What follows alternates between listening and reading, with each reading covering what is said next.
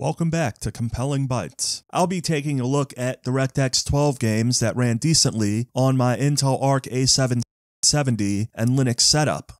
Satisfactory, Horizon Zero Dawn, and Ghostwire Tokyo. I say decently because, except for one game capable of using the DX12 graphic API, no other games I tested ran perfectly, or even great, but there were a few that ran competently enough. Switching gears, I've transitioned to Tuxedo OS because I had an easier time updating to the latest Mesa Git build than on OpenSUSE Tumbleweed. Using what pretty much amounts to a nightly build of the Mesa graphics library version 24.1, we're at the frontier of driver development. The first release candidate of Mesa 24.1 is slated to drop on April 24th, 2024, with the final release expected on May 15th, 2024. Remember, the game performance you'll see today isn't set in stone. This Mesa version is a work in progress, meaning performance could swing dramatically by the official release. Yet, the takeaway is clear. DirectX 12 games are beginning to play nice with Intel Arc on Linux. They might not be on par with NVIDIA or AMD graphics just yet, but it's a game-changing improvement from a few months back when running DX12 games on Linux was a no-go. Let's take a look at how these games perform, starting with Satisfactory. If you're not yet acquainted with Satisfactory, you can think of it as Factorio's 3D cousin. Launched into early access back in 2019, it's not just playable, but engaging. It supports DirectX 11, DirectX 12, and Vulkan APIs, with DirectX 11 support being deprecated and Vulkan being in an experimental phase.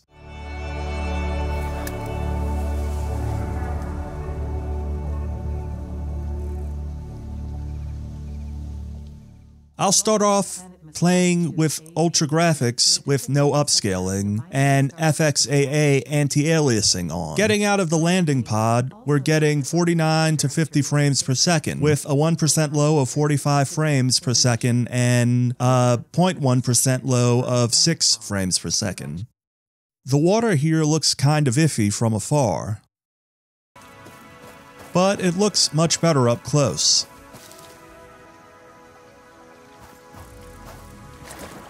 Here on the bank of this pond, I get 65 frames per second, a 1% low of 45 frames per second, and a 0.1% of 12 frames per second.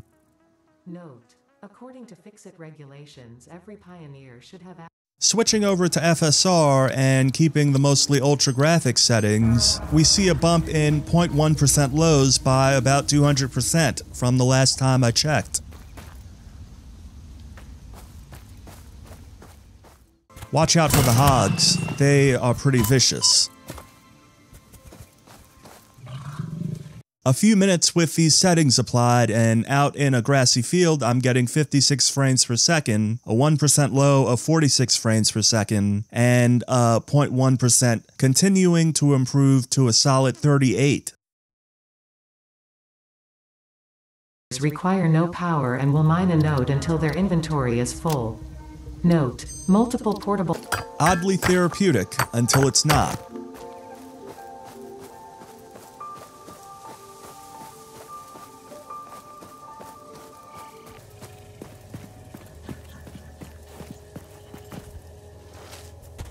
Back to scouring the terrain, the frame rate ranges from 56 to 60 frames per second. 1% lows are at 48, and the 0.1% at 41 FPS with XeSS. Testing the game with DX11 led to some unexpected recording glitches. Interestingly, this also affected my initial attempt at recording gameplay footage of Horizon Zero Dawn and Ghostwire Tokyo. The totality of recordings for those two games ended up being this. Gameplay-wise, Satisfactory ran smoothly on DX11, hitting frames between 75 and 120 frames per second during my 20-minute playthrough. Despite these recording issues, DX11 appears robust and primed for mainstream use, while DirectX 12 is showing signs of progress. This marks a significant leap from my first attempt with Satisfactory on Linux and Intel Arc back in January, where both Vulkan and DX11 struggled, and DirectX 12 didn't even start. Ah yes. Just as this video hits your screens, Forbidden West will be making its grand entrance for PCs in just a few hours. Meanwhile, I'm here diving into how its predecessor runs on Intel Arc and Linux.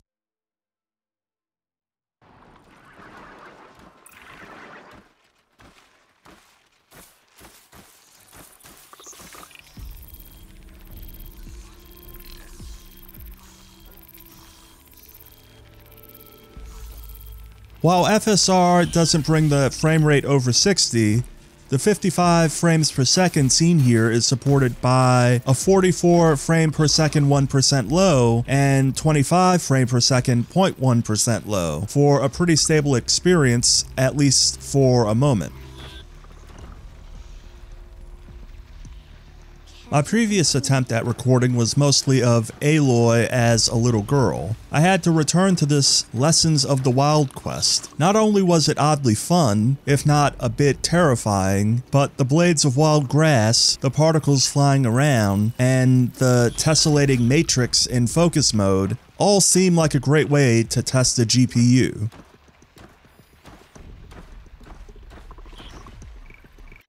Okay, turning off the upscaling. CPU utilization is high, and it's the first time I've seen the 13500 be pushed like this in a game. Oh no, that watcher saw me. In the original recording I did, I got caught maybe 5 times. I wanted to make a montage of all of that. I thought it would have been funny. Slowly and quiet. Here, Aloy reaches Teb, and the frame rate is ranging from 42 to about 60 frames per second. 1% and 0.1% lows are in the 20s.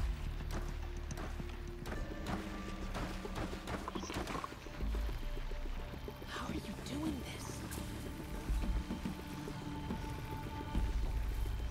So, what's the deal with this game's storyline? And what's up with the robotic wildlife? Did a mad scientist decide one day to unleash an army of mechanical beasts, trimming down humanity in the process? Or are we looking at a Michael Crichton-inspired theme park experiment that spectacularly backfired? Alright, moving on to Ghostwire Tokyo. Ghostwire Tokyo doesn't seem like my kind of game, but it's visually stunning. I got it during the holidays for free on the Epic Games Store, and I'm running it through Lutris. Yes, that's the same Lutris I created 2 tutorial videos about, showing how to set up retro games from good old games. Hey, we got places to be, kid. Yeah. About a minute into play, and I get a range of 43 to 53 frames per second, 1% lows of 38 and 0.1% lows of 7, with no upscaling enabled. I don't know if I want to ever actually play this game through to the end, but it's DX12 and it's an Unreal Engine game, and I intend to get to why that might be significant in a couple of videos if everything goes right. When I first tried playing this game on Linux in December, it ran badly under DX11. Things have improved significantly since, but I think there's a lot of room for improvement.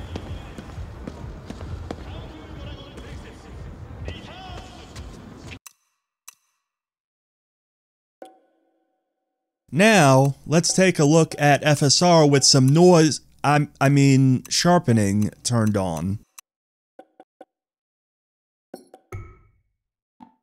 So I'm not sure what the intended artistic style is for this game, but without sharpness it looks gorgeous, but even with the sharpness turned up, it looks more detailed, not necessarily worse, though maybe things are a bit over the edge visually in this mode. Either way, I can't stop associating this game with that one Sora AI video with the lady walking in Tokyo.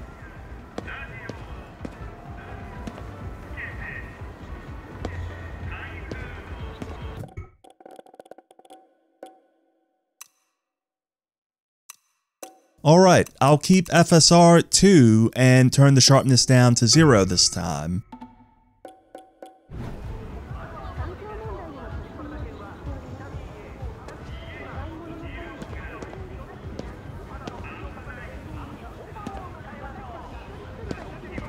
Here, a range of 64 to 78 frames per second, 1% low of 36, and a 0.1% low of 9 frames per second.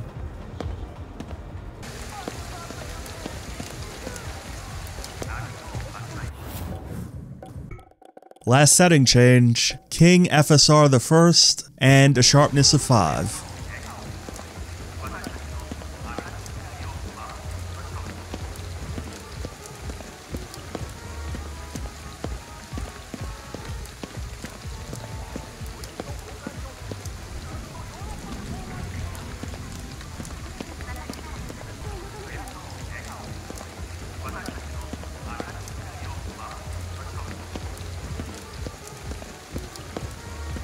In this last excerpt, I get a range of 55 to 68 frames per second, a 1% low of 38 frames per second, and a 0.1% low of 10 frames per second.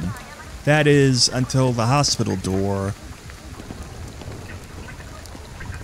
where the frame rate stays in the lower 70s.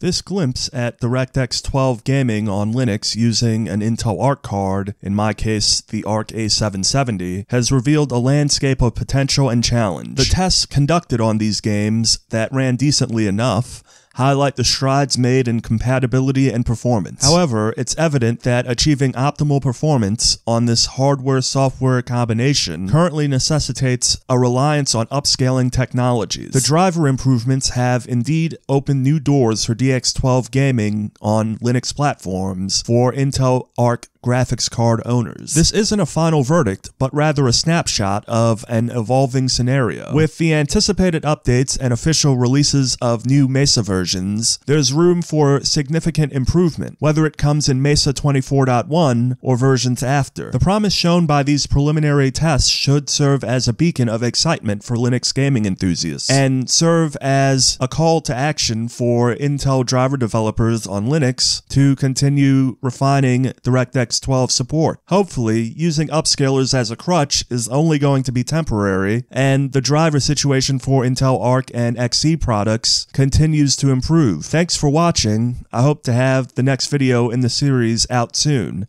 Take care.